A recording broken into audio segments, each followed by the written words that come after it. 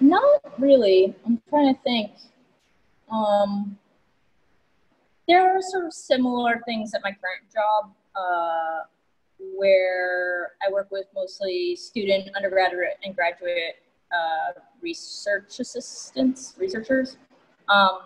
So some of those projects can have a similar kind of like, this is the deadlines for this week or 2 week section, but it's a lot more squishy, and it's a lot more like, this is just a way of defining deadlines as opposed to like the sort of iterative approach of the sprint model.